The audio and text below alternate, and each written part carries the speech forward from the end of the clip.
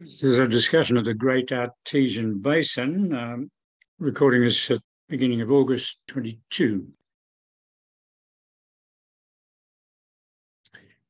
There in green is the general concept of the Great Australian Basin. Throughout the history of sedimentation, Australia and Antarctica was still attached as a portion of Gondwana, but the sea invaded the continent 4 or 5 times, a bit more than 100 million years ago, when dinosaurs roamed the land, and Australia enjoyed tropical growth conditions. Surprising, however, that we were within 30 degrees of the South Pole, or even we were likely latitudes of the order of 50 to 70 degrees south latitude. Later uplift along the East Australian coastline created the Artesian effects of the Great Australian Basin. The popular concept is that this is a simple geological basin, but this is actually not so. It's a very complex system. However, the overall principle is with elevated intake areas in the east, or the recharge areas shown where rain is falling, sands which conduct the water westward, getting to depth and becoming artesian from their confinement by impervious layers shown there in colour. And ultimately, they may come out as springs if that still is below the level of the intake areas. Of course, you can get those throughout the basin. Some bores may prove to be sub-artesian, that is, the water doesn't rise to run naturally from the surface. That's because of their level relative to intake areas. The various aquifers may have fractures which allow them to seep one into another, and they can also get water from underlying basins, which is a complex picture.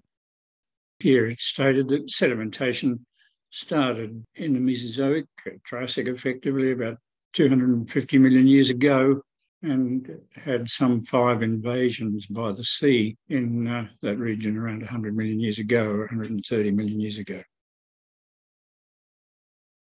So here's a further illustration of the intake beds, where some particular shallow bores may not actually be artesian, whereas others could in fact be a deeper bore with good artesian character.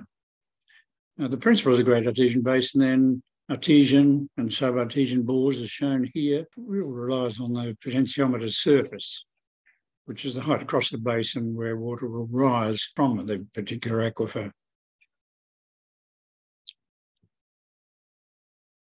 Here again is the maximum extent of sediments, essentially in the Mesozoic era, that's 250 to 65 million years ago.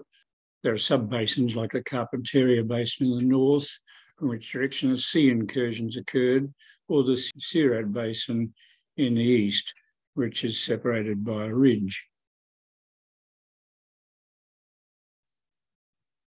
Here we show the intake areas, and in blue the region of natural springs, some of which over the years have ceased flowing.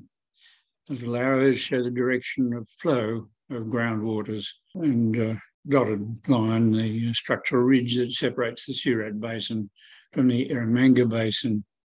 It's rainfall in the intake areas, which of course can differ for different stratigraphic units within the basin. And only about 1% actually ends up in the artesian stories. And in the west in particular, on the western margin of South Australia, you can get enormous mound springs built up due to peat and salt deposits, and they're effectively fossil springs, but they appear as mesas in some regions which there's no evident water.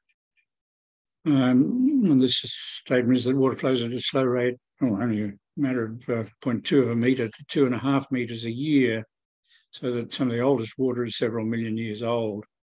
And temperatures can vary from warm, 30 degrees, to even boiling temperatures locally.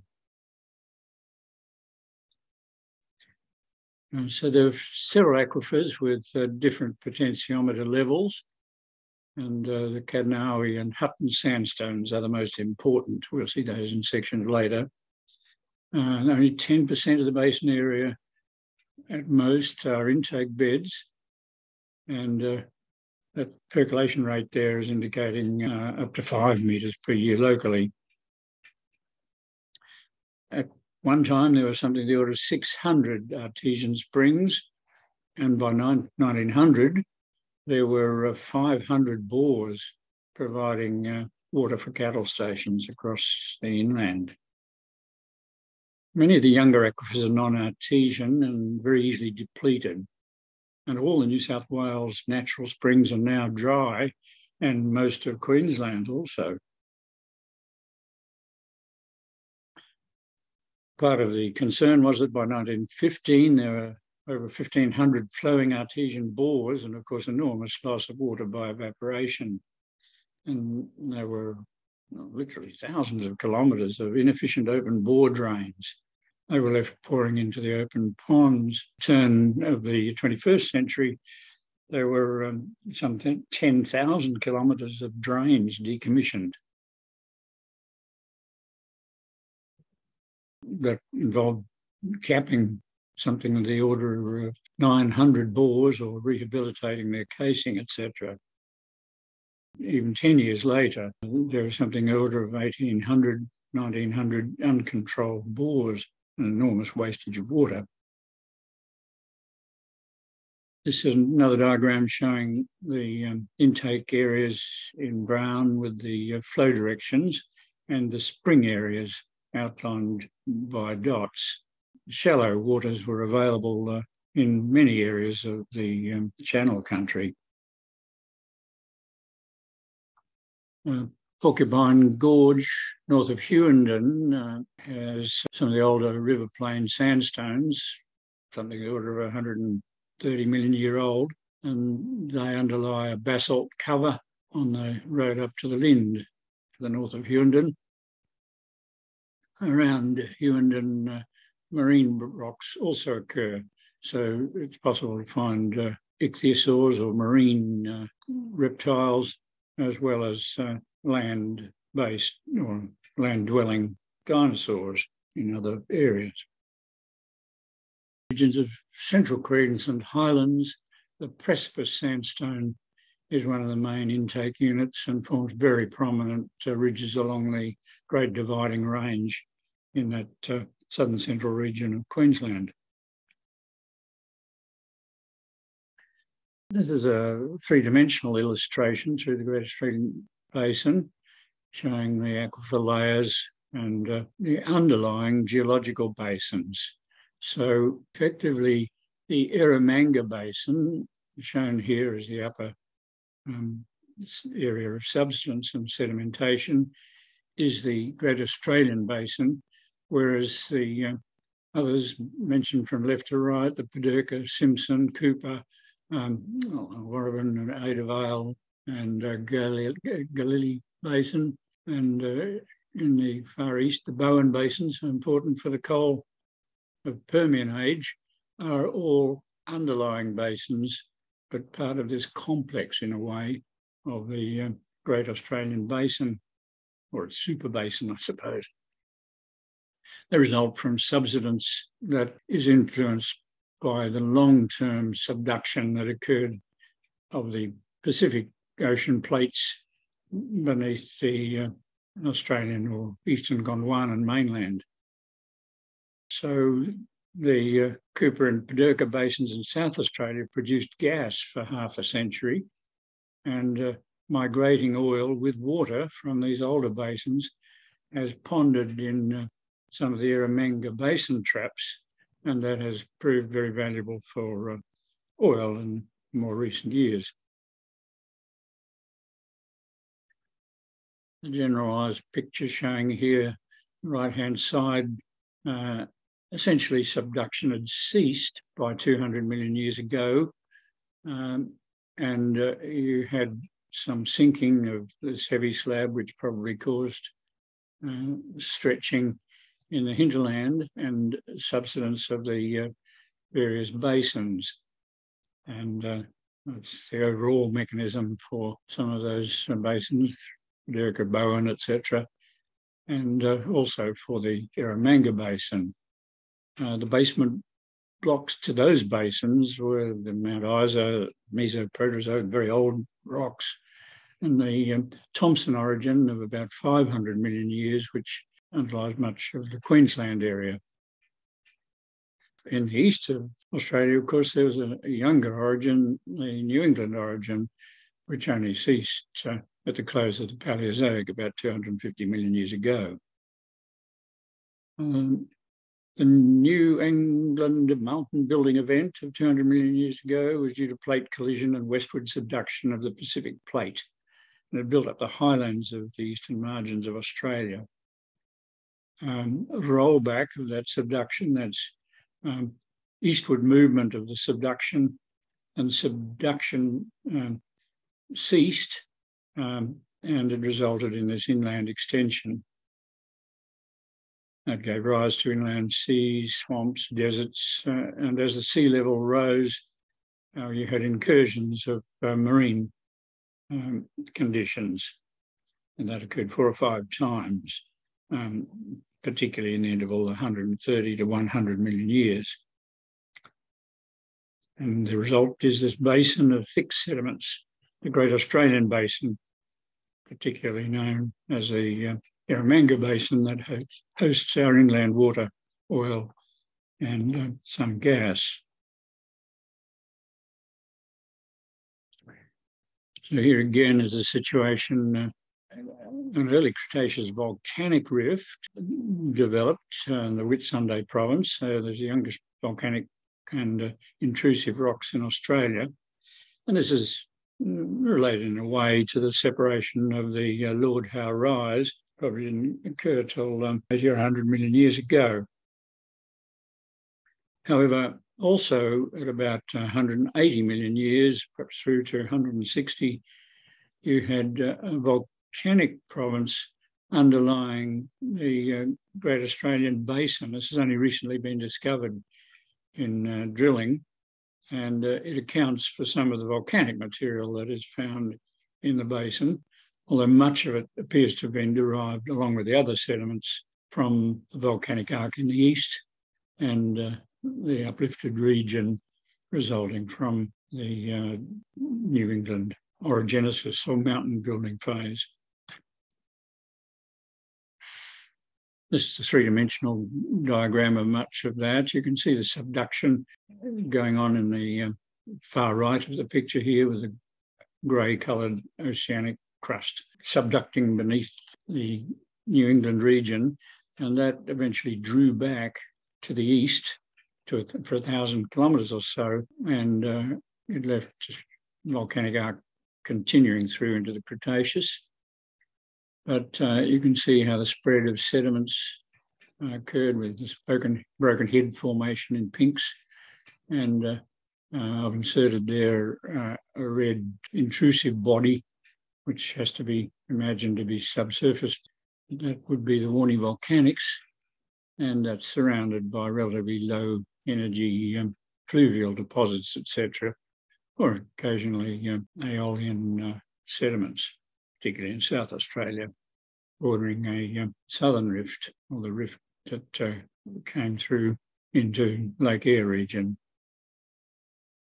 So we note there the Jurassic, about 200 million years ago, there was subduction in the east, or just ceasing, and its volcanic chain in coastal Queensland shed the detritus into the U3A Basin. However, newly discovered Warney volcanics provide an additional central source for eromanga. Yet another cutaway. This is an oblique section through Queensland, one from the top left running across to the centre right, comes from the Gulf of Carpentaria across to coastal southern central Queensland, and Basin volcanic contribution to the sediments. Looking again at the Eromanga Basin, its division in the U3A Basin in the southeast and the Carpentaria Basin in the north, with the offshore basins shown in a lighter green. And that's all regarded as the broader Great Australian Super Basin, the Eromanga Basin and the Surat Basin and the southern Queensland regions. Just another section reminding us of the character of the Eromanga Basin. This is not showing basins below it, of course, and two of the main units which are aquifers are the Kadnawi and Hutton sandstones. There are aquifers also in the topmost unit, the Winton. First marine incursion occurs where that blue of the Kadnawi formation is. That's got an ellipse around it. While shallow seas existed in the Surat Basin there, you had extraterrestrial impact structures, either comets or large fragments, very large fragments of meteorite from extraterrestrial source ploughed into the shallow seas and have left huge craters. And those occur at that level of the lower part of the Kadnawi formation. And here's one of them, the Tukanuka structure, which, as you can see, is 50 to 60 kilometres across in the central uplift area and goes out as a circular trough or crater of the order of 100 kilometres. This central uplift brings Ordovician rocks in a central core, much like when you drop a pebble into mud, you get a bloop coming up of material from deeper down in the mud. This occurs, as you can see, only something of the order of 70 or 80 kilometres southwest of Eromanga in Queensland. There is yet another one, the Tallandilli structure near Blackall. It's less well defined by drilling, but clearly is a similar impact that occurred at the same time in the lower part of Kadnawi formation. These are really interesting structures, quite large scale. So this one's about 90 kilometres across. It was discovered during petroleum exploration in the 1980s. It's inferred to be the same as the Tukanuka crater forming impact. Both of them deeply covered by this Eromanga Basin. You can see from where these arrows go that you're in the marine portion of the Kadnawi formation. And again, shows the basins underlying the Great Australian Basin. Some of these, where contact is suitable, leak groundwater into the Eromanga Basin.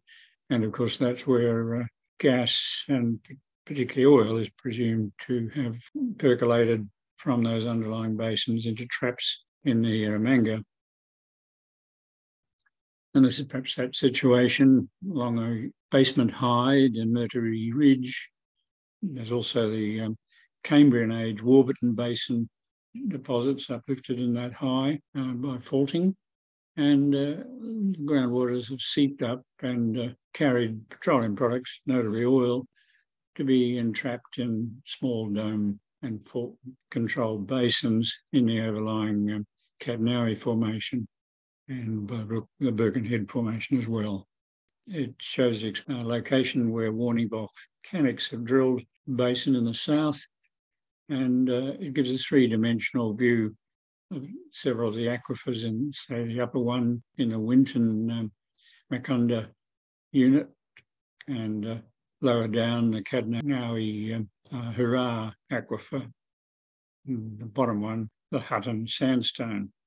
It's also notable here that the precipice sandstone, if you look at about 3 o'clock just to the right of the red volcanic blob, the precipice sandstone is relatively unimportant, pinches out just beyond the Surat Basin, not notably developed within the main region of the Eromanga Basin, yet it's such a prominent unit in outcrop as the exposure of the basal units of the Eromanga Basin is regarded as a very significant intake bed, although it doesn't extend right across the Eromanga Basin. Here then is yet another cross-section west to east, and it shows the material that covers much of the Eromanga, certainly in South Australia and very southwest portion of Queensland, the Lake Eyre Basin.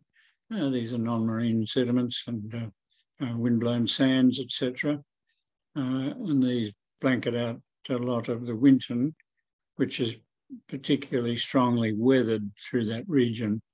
It's really only where you get over into the higher regions closer to the Great Dividing Range that the Winton Formation is fresh and unweathered. We'll see something of that in a few minutes' time. A complex situation for the various aquifers in the basin. Just reading that, it's a conceptual cross-section of the Eromanga Basin showing the main sandstone aquifers in blue and aquitards in grey.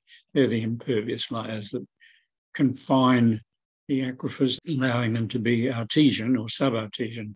Otherwise, they wouldn't be retained as a system allowing artesian rise of the water.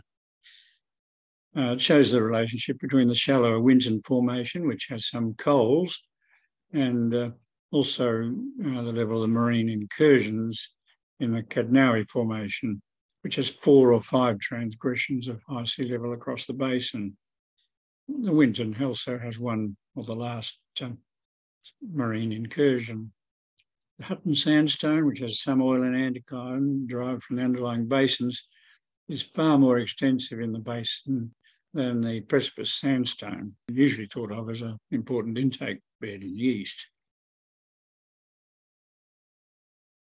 So just looking at the first inland sea, about 135 million years ago in Cadnawi time, there were 4 more invasions in high sea level times over the next 35 million years.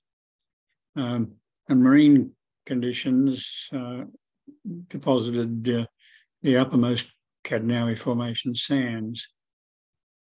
Marine fossils, but of course only occasional bloat and float land dinosaurs, but you do get marine ichthyosaurs, etc. These, of course, are thought to have been incursions of marine conditions from the north, the last one in the Winton Formation. So you can see there, in general terms, the fringes of the Great Australian Basin, and particularly the Eromanga Basin, were swamp and shoreline deposits, particularly Winton Formation, are in the central portion of the basin. And marine sediments from the Eromanga seas outcrop beyond these peripherally, occasional outcrops of basement rocks, particularly, of course, in the east you get the Bowen and Galilee basins still acting as aquifers beneath it, or beneath the Surat Basin in particular. In the south, you do get basement rocks, of course, particularly getting down into South Australia around the Flinders Ranges region. And it's notable here, we discussed another time, that there's clear evidence of glacial conditions during a portion of the sequence of the Eromanga Basin. So it's quite surprising that the Flinders Ranges in the north were glaciated at that time, and floating ice, pack ice, apparently carried boulders across a lot of South Australia area around Cooper Pedy in the far west of the Eromanga Basin. These have been known for many, many years, but the evidence of the glaciation's only more recently been worked up by the South Australian Geological Survey, Stephen Hoare. Some of the marine fossils, particularly in this case from the third inland sea, an ammonite. I'll just treat these very briefly. And some of the later ammonites show uncoiling, possibly degenerate. There's a huge array of ammonites, which are, of course, very significant marker fossil throughout the rest of the globe. And so also are belemnites, which were supporting structures for squid-like mollusk. And these are extremely abundant, particularly in Toolabuck Formation and some of the other units. In the marine beds, we expect plesiosaurs, and some fine remains been discovered, even some partly opalised. Better occurrences possibly in Queensland than in South Australia. Pliosaur, Coronosaurus, I don't think that's dinosaurian in character, but it was the apex predator of the Eromanga Basin, apparently, about 100 million years ago. We see a conceptual death there of a sauropod dinosaur in the Winton coal measures. Collapsed, and predators have been at it as it lies in the swamps. And the footprints of that character are those that we see preserved about around Roma. This particular section, cross-section in the region around Moonee and Toowoomba, shows the open cast coal measure situations within the Eromanga Basin, and coal gas in slightly deeper areas where open cast coal is not practical. And this is causing a great deal of contention around Albi. And you can see how these relate to the deeper Hutton sandstone aquifers, etc.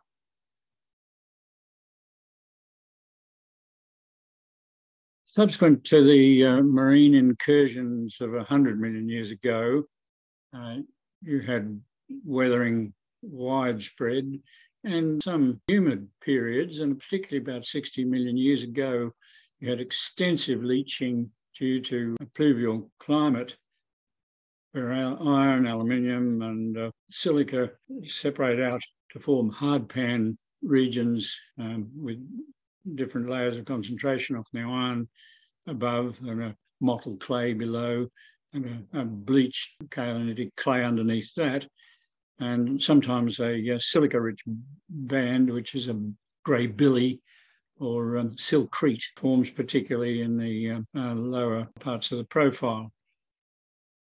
All other elements tend to get leached from the lower sections of the weathering. That can extend down 50 metres or more. And when streams erode these, the more resistant iron and aluminium-rich or silica-rich layers tend to form mesas. The mottle layers may be even undercut, as it's a softer clay layer, and same with the bleached layers form the lower part of the landscape. So this is very characteristic of the channel country leading into the sands of the west. Here's this typical profile with a hard silica and iron-rich capping over the bleached clay-rich layers. And this is an eroded of an original high level, 60 million year old peniplaned land surface. So almost all the topography would have disappeared from the region. There must have been renewed uplift in the period of 10, 15 million years ago at the time of the elevation of the Great Dividing Range, which has allowed the erosion and remnant mesas. Is situation with that hard cap of the old land surface developed on marine rocks, I think in this case of the Winton, but they're visible in the bottom of the picture there, stratiform Cretaceous rocks. They're extensively weathered in the upper section with the iron-rich residual forming a hill capping. There's another more familiar scene with the very extensive kangaroo or Mitchell grass downs in the distance, and a modern erosion surface with remnants of the older surfaces surviving as mesas and buttes. Part of this process of silica enrichment in the iron-rich capping is the formation of boulder opal. And here's a typical example of that very weathered rock, fractured and invaded by opaline silica, which has been a valuable source of opal with a very good play of colours. In fact, quite a wide distribution of the Australian opal fields, running from Minturpee and Coober Pedy and Amuka in South Australia, through White Cliffs in New South Wales, and Lightning Ridge, and up through Quilpie and Opalton in central Queensland. one of the few places in the world where opaline silica is found. Again, just detailing the Queensland deposits. The dark green colour is where the Winton Formation is deeply weathered. Opal is not found in the lighter green areas, which is the unweathered Winton. You may still, however, find dinosaur remains and tracks in those regions, such as around Longreach, well, even Blackall in embayment of the Surat, extending down south westward of Longreach. It's probably long enough interval for today. We will leave the recording at this point. Thank you.